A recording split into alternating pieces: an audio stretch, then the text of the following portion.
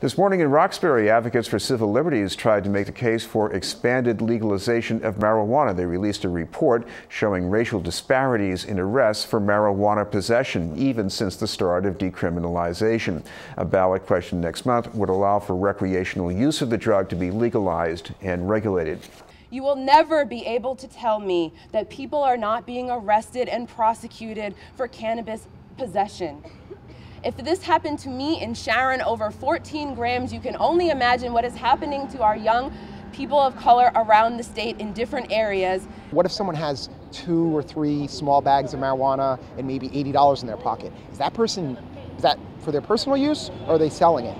And one of the things we're seeing in the numbers, and according to some reports that we at the ACLU have done, is because of that subjectivity, right, or what appears to be subjective, a lot of times police and courts are charging those people, when they're people of color, when they're people in communities of color, when they're black folks, that those people are getting charged with crimes like possession with intent to distribute, that a lot of times can have mandatory minimums attached. So if they have a small amount and a police officer stops them, they can be arrested and arraigned before that amount is ever weighed. And therefore, they now have a permanent record on their CORI of being in charge with possession with intent to distribute.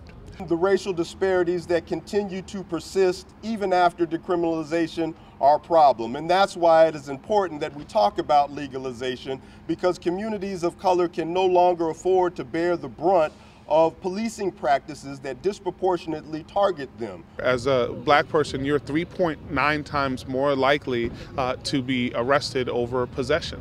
This is really an issue of disparity versus opportunity. If you vote yes, then we're voting to actually get rid of the war on drugs and move towards a place where there's actual opportunity.